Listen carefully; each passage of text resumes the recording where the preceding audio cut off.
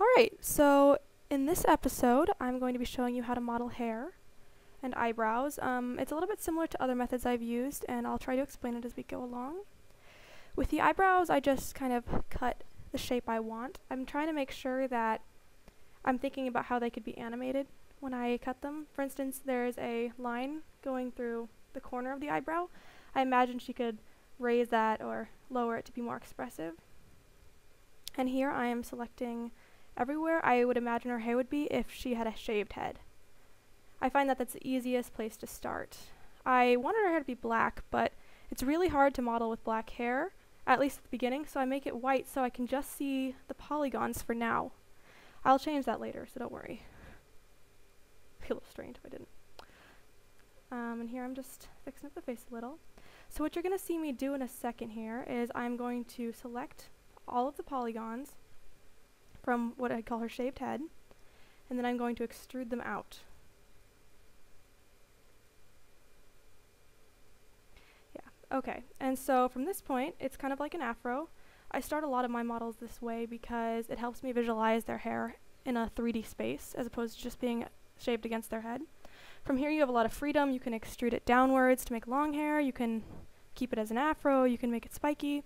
I'm going to try and go for a dreadlock ponytail, something I've never made before, but it's an interesting process and I think you'll like it. I ended up liking the result quite a bit.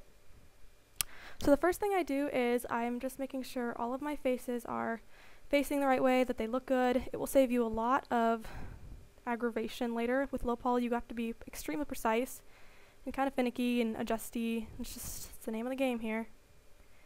So I'm making sure that it's really round on her head, that it looks like it fits her, and then I'm going to start extruding large blocks where I imagine her ponytail would be. It's alright if at the beginning it doesn't look a lot like a ponytail. For me, it's all about the shape. I can imagine it's a bun, perhaps, and then once you've got the shape you like, you can start extruding from that shape. It's all about going from large shapes to small shapes, as it is with almost any artistic practice. And so from here, I just selected particular polygons that I felt kind of mirrored symmetrically, but also looked natural. I'm still working with mirror on, so I have to make sure it still looks good when her ponytail lumps are, exactly the same, because that can look really awkward. And so you just pick a square and you just press E and you extrude outwards. And here I extruded downwards to give it more length, and I extruded on the underside to give it more fluffiness. From here, it's starting to develop. You can start to see the shape. I'm tapering the ends of each of her ponytail bits to try and give it some more life, to kind of make it feel a little bit more like hair. I tend to really like modeling hair as kind of like a blocky chunk because individual strands never work for low poly. It's really easy to UV map hair that's in chunks. And here I'm just making sure that her ponytail is slightly disconnected from her head, so if I ever wanted to animate her hair bobbing, I wouldn't have a problem doing so. And here I'm going to try and give her some kind of a cornrow, I think that's what it's called, dreadlock going backwards, to try and give her hair a little more realism.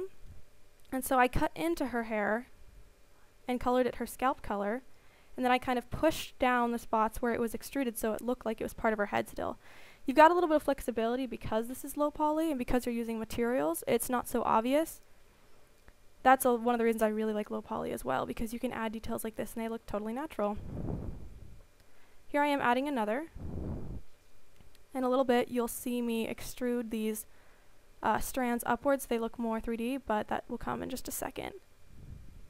For now, I'm just making sure that they have the right shape, that their silhouette looks good, that none of her hair is connected to the back of her ear. You want to make sure that's really solid.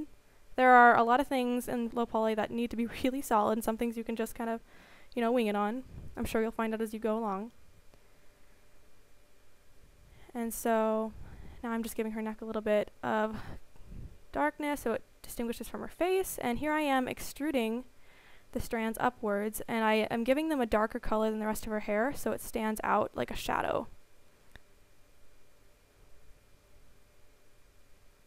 I tend to really like to do this, even if you're going to use a shader in Unity or whatever you plan to use that has its own shadows. I like to add sort of like, they're like ambient occlusion shadows where there's an edge or a very small darkness. Like that way it can stand out more strongly in the game and you don't have to rely on the shader to define edges like that for you.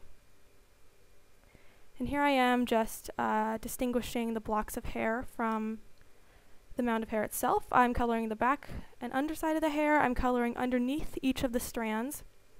I'm coloring the tips. This way from the back you can really see the difference, and it really makes a difference in the long run. I do this with almost all of my hair. I try and find the underside of the chunks because I feel like the light would most naturally come from above in most games. And here I am just giving her a little hairband. I just colored some of the polys that were already there, found the best shape a hairband would go in, and then I kind of adjusted a little bit according to that. I just colored in pink. I haven't extruded anything yet. Here I am just adjusting the strands a little bit more, trying to make sure the silhouette is exactly where I want it. And I have to be really careful with the hairband because it is a very noticeable shape. The more noticeable the shape is, the more careful you have to be with its silhouette because it will stand out very strongly in the game. And that's its purpose. I'm trying to use larger details because this model will be seen from far away.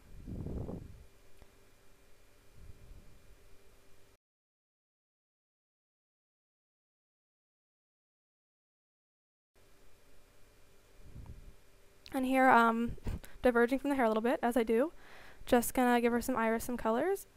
And I'm also adjusting the shape of her face. Just a little bit fidgeting here and there.